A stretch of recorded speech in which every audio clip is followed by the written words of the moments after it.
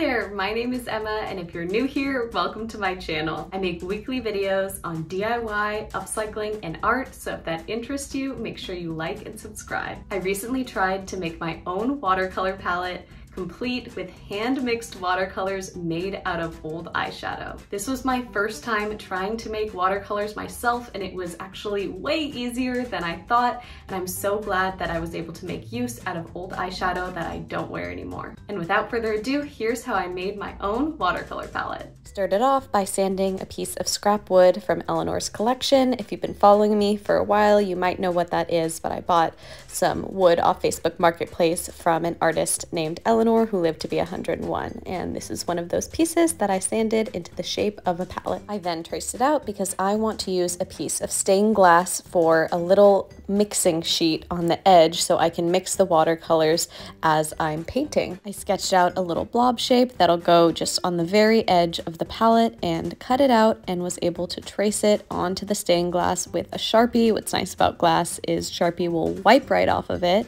And then I took my glass cutter and pliers and tried the best I could to get off the big chunks, but I have a grinder, so I was able to use that to really refine the edges to give it a nice and smooth look. I then made a stencil for my palette where I traced out where I want all of the holes to go and cut that out as well. And then I am going to be using kind of an unconventional technique.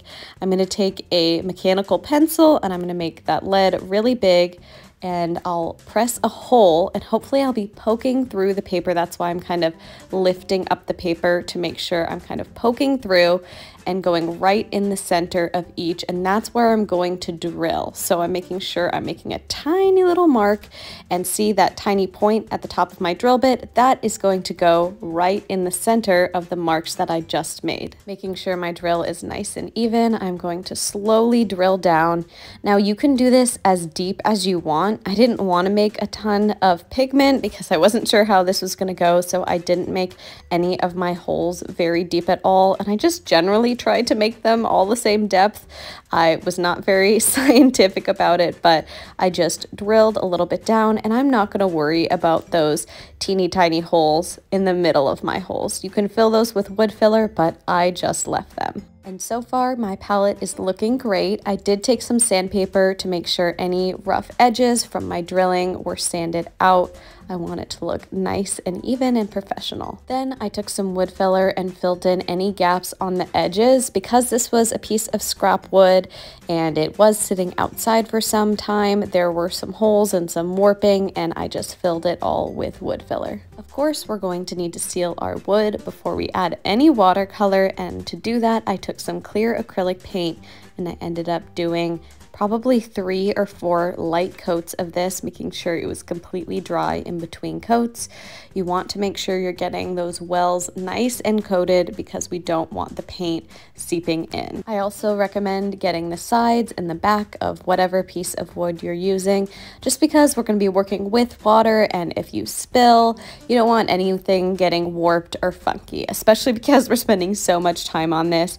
You want to make sure you're taking your time and adding as many coats as possible. As I said, I did 3 or 4. And now it's time to start mixing watercolors. You are going to need a sheet of glass and some palette knives, and of course some old makeup or some sort of pigment. I'm using this palette that I have not used in years, and I started by scraping some of the bronzer very carefully with my palette knife, and I am just going to tip it over onto my glass. It doesn't have to be any specific type of glass. This was the top of a table. I do think a little bit thicker is better, and it should be pretty smooth. Then I used my palette knife to break down any big chunks before I added my secret ingredient, which would be gum arabic. Of course, I didn't invent this technique myself. This is very common. You can get stuff that is in crystal form or liquid form.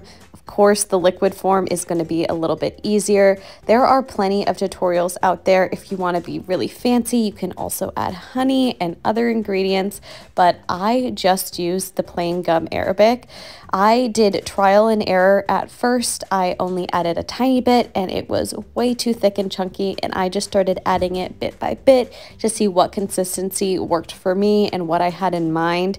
As I went, I realized I did like it a little bit thinner. Now, as I was watching tutorials myself, I saw that you're supposed to mull it with ideally a special tool, but really any flat surface technically would be correct. I only did this one time. Pretty much this is to break down all of the little tiny minuscule bumps. I found it wasn't super necessary. Of course, if you're like selling it or something, it might be a good idea to do that step. However, for the rest of them, I just skipped it, and you can tell it turned out super, super thick. For all of the other ones, I did end up adding more gum arabic. I really had to smooth this one down by hand, whereas all of the other ones were more self-leveling because they were thinner. In order to mix another color, you'll want to clean off your surface and your palette knives. It's nice to use two palette knives so you can kind of wipe them off of each other, if that makes sense. For my next color, I chose this bright blue eyeshadow, which I will never wear. And I pretty much did the same technique as before, breaking down the largest chunks with my palette knife before adding the gum arabic.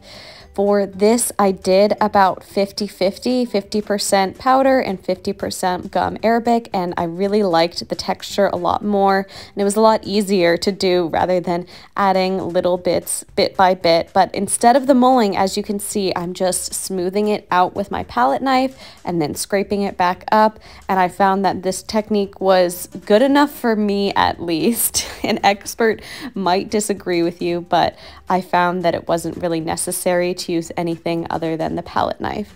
You can tell this is a little bit better with the self-leveling aspect, but I could still go a little bit thinner. And to remove any bubbles that might have occurred, I tried to tap the bottom of it. There weren't too many bubbles for this though. I also had some liquid watercolor that I wanted to see if I could make into the same texture to fill my palette.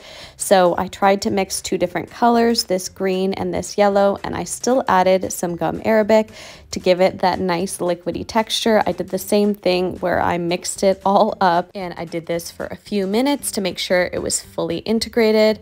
Something I would say is make sure you're mixing enough, because for a few of these I did have to go back and mix more, which was kind of frustrating. And here is what the finished palette looks like. You can tell it dried down a little bit and got concave, which is totally fine with me. I then grabbed my stained glass, which I'll be gluing on with some E6000. I just added a little bit of glue to the back and carefully placed it on there, and I think it's gonna stay just fine. The end result is very aesthetically pleasing, which I was kind of surprised about. I didn't know what exactly to expect, but I love the way it turned out, and it was super functional. I was able to paint this little snail and mushroom combination. I love the added mixing sheet. I think that was super, super helpful, and you don't necessarily have to do that, but that is probably my favorite part of it because it was so convenient. Some normal palettes that you can get at the store don't even have a great place for mixing, so it was really nice to have.